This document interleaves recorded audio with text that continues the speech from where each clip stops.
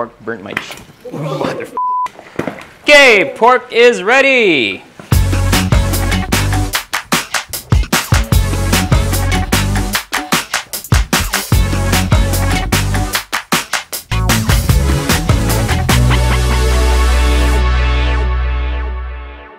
We recently did a call out on Twitter and asked all you lovely folks about dishes that you don't think would pair well with mayonnaise.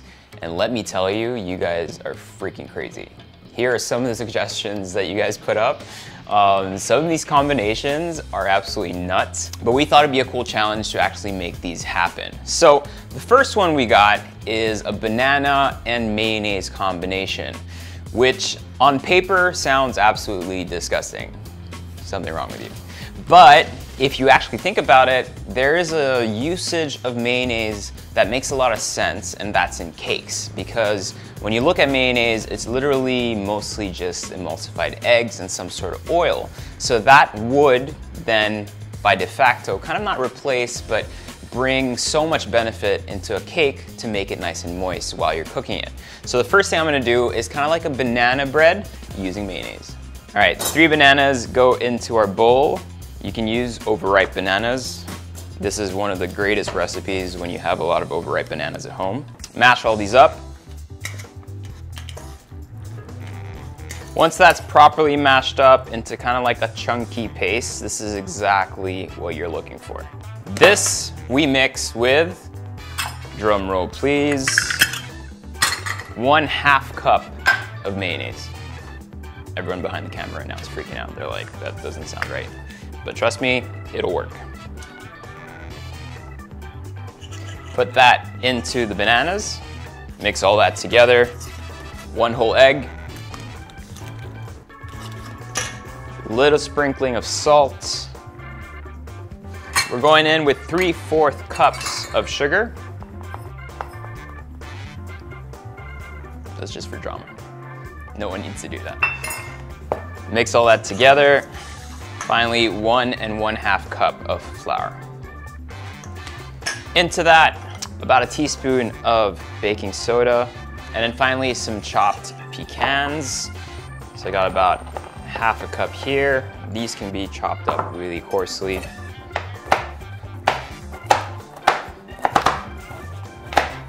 Quickly oil up 1 mold and then dump the mixture inside. This goes into the oven for about 60 to 75 minutes at around 350 Fahrenheit. After 60 minutes, banana cake is ready. Dum dum dum. That looks beautiful. I'm actually gonna try a piece for myself. So the number one thing you're kind of not looking for in here particularly is the full flavor of mayonnaise, but you're still looking for that savoriness. Usually when I bake, I always add a little bit of salt, so I think that mayonnaise will kind of like make that flavor come out. That's so surprising. Like, you really don't taste it, but it's so moist and tasty. This is a winner, guys. If you haven't tried this, you should try this. Today we're working with Hellman's mayonnaise. I am a huge Mayo fan. A lot of people aren't, but I think I want to convert people on what proper mayonnaise tastes like. This is the #1 best-selling mayonnaise in the whole world, and it's made with high quality real ingredients. And if you use it in different variations or even just as a dip or a spread, it's delicious. What's great about it is that it gives you kind of like this unique melt in mouth creamy texture that pairs perfectly with all your family's favorite dishes. The next recipe that I found quite interesting was the combination of adobo and mayonnaise. If you add mayonnaise to adobo sauce, I think that's really weird. So the way I'm gonna do it is I'm gonna do kind of like a classic pork belly adobo by marinating the pork belly first, and then I'm gonna deep fry that pork belly. So I've got some pork belly here, chop those up into manageable pieces, place that into a bowl. That gets mixed with about 1/2 cup of soy sauce and a bucket load of garlic. Mix all that together. This will hang out for about 1 hour. Moving on. Next recipe that people talked about was Monggo. This actually kind of makes sense to me. You want your Monggo to be nice and creamy, nice and flavorful, extremely savory, and these are all things that I think the mayonnaise will really complement nicely. So last night what we did, we grabbed some Monggo and we basically soaked it for about 12 hours. I like doing that with Monggo. It just brings out like a really nice nutty flavor, and the texture doesn't get too, you know, sometimes you get Monggo that's a little too soft. And for me, that happens when you boil it straight. This way, you're basically rehydrating the beans a little bit before cooking it. So that's more or less cooked. So now we need to bring the flavor to the Monggo, right? Because Monggo, as I said, has a nice nutty flavor, but then you really need to add more stuff to it to make it interesting. So I got some pork belly, which I'm gonna thinly slice. I'm gonna render that fat in a pan with a little bit of oil. And then while that's going, we're gonna prep the vegetables that we need for the Monggo. So I like making my Monggo with a little bit of tomatoes. And then I have some garlic, some red onions. Once you've got beautiful color on the pork, super simple, we're gonna start adding some aromatics in there. So I've got some red onions, about 4 tablespoons of garlic, the more the better, in my opinion. And I go with the tomatoes. I'm gonna start seasoning it a little bit by adding some fish sauce and some black pepper. Next step, we've got a little bit of chicken stock, and I'm gonna let that boil for about, on a simmer rather, for about 5 to 10 minutes. That already tastes so wonderful. So this is where we're gonna add our mayonnaise. And I'm adding it at this point so that before adding the Monggo, I can make sure that absolutely everything is properly mixed. It's the first time I try this recipe, guys, so let's see what happens. When you think about it, it's not necessarily a very strange combination. As a lot of you know, I actually lived in Russia for about 2 years, and then they have this soup called borscht, which is basically a beetroot soup. And the main condiment of that soup is mayonnaise. So basically it's a beetroot soup, and then they take like this massive tablespoon of mayonnaise and they put it inside. And it really does give it just like a perfectly creamy texture. Let's try that. I'm not gonna lie, that's f***ing good, man. That's proper. All right, so we're gonna add in our Monggo, tablespoon by tablespoon, just to kind of decide how much we actually need. I've had very dry Monggo, like I've had very liquid Monggo. So again, it comes down to personal preference.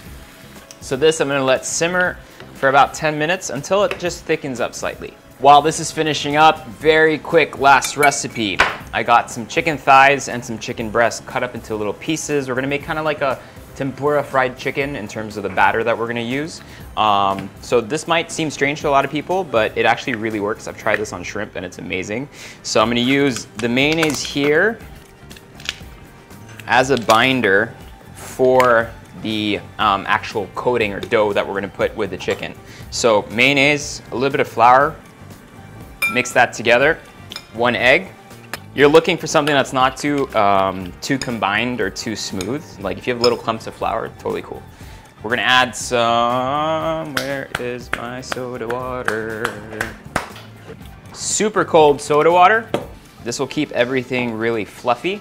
And you're looking for something that's slightly thicker than pancake batter. So I'm gonna adjust that by adding a little bit of salt and a bit more flour. That's kind of what we're looking for here. So this should cling on to the chicken perfectly. That, and take the rest of the flour, put it with my chicken. You can use cornstarch to do this as well. So you kind of have like that first base coat. Super simple. All we're gonna do now is take piece by pieces of the chicken, dredge it into our little flour mixture here, remove that excess, and then gently make it swim in some hot oil.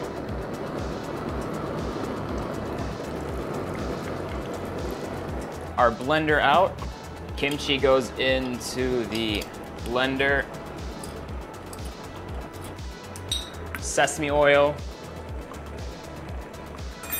tad bit of salt, mayonnaise, and then a little bit of gochujang. Blend all that together.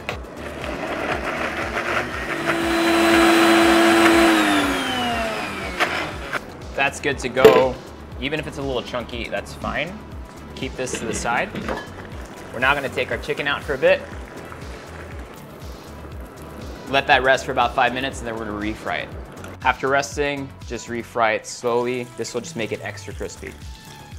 You'll see that the color changed absolutely immediately, and it's much crunchier now. Last little step for the chicken, a little bit of butter into my pan here. Our kimchi mayo goes in, just to really flash cook it, and then we're gonna go in with the chicken. Just make sure you kind of toss the sauce all over, because that's really what makes the dish. Our chicken should be perfect. That looks so gorgeous. And then we're just gonna top it off with some scallions. And that is good to go. Monggo is ready. Look at that, creamy, beautiful, that proper color that you want. The Monggo beans are still kind of nice and plump together, and they're not all squashed up, which is really important.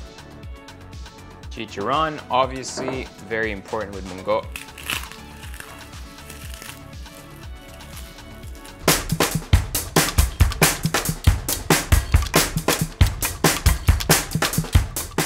Let's try out this chicken. Look at this, I'm gonna grab this small piece here. Perfectly kind of cooked. The sauce really absorbed into the dough. Super moist. That kimchi mayo just perfectly coats it. The dough is nice and fluffy. Now it's a winter dish. A little bit of rice and you're good to go. Next, we have our beautiful looking Monggo. Mix that all up. Nice and chunky the way I like it. Really flavorful. The mayonnaise is just slightly there, but it just really kind of helps the whole savory and creaminess of the dish. And that pork just combines everything. This for me is probably the most surprising one of them all. Banana bread, perfectly cooked and moist. This is so shocking. Like, I tell you guys all the time that it's good, and you can only just believe me unless you try the recipes. But honestly, believe me, like, this is such a winning recipe. Adobo is very simple. After marinating for about an hour, I placed it in a pot, covered it with some water, added the sauce back in. Before doing all that, you're browning the pork belly a little bit on the pan just to give it a nice color.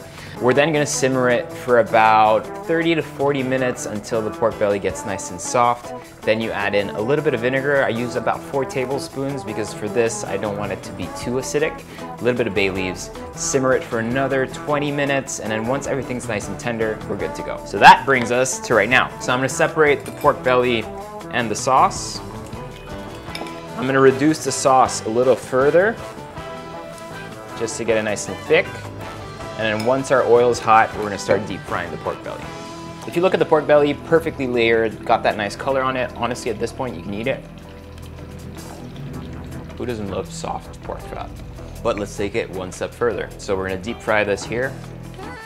Next step, this is the one I'm not too sure about. The remaining thickened adobo sauce into a blender. To that, I'm going to add some raw garlic, because honestly, vampires, and then some mayo. So this is gonna be like an adobo aioli thing going on. See if it works. Pork burnt my cheek. Okay, pork is ready. Let's transfer that. You got my cheek. So you got a little bit of crisp on it. I don't want to get it too crispy because at the end of the day, I still want it to kind of feel like an adobo. Let's try this. Nice little dip. Cover it in that sauce. Oh, work. That actually really works. That's tasty. You guys should try this for sure.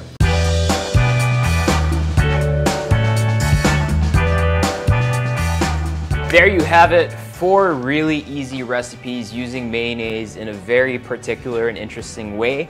All of them absolutely worked. My 2 favorites, the banana bread and the Monggo. Actually, they're all my favorites. They're all really good. So thanks to everyone who sent in your recommendation or your crazy ideas. I really love grabbing those and trying to come up with something that actually works. That was really fun. So thanks again for watching. Really appreciate it. Peace out.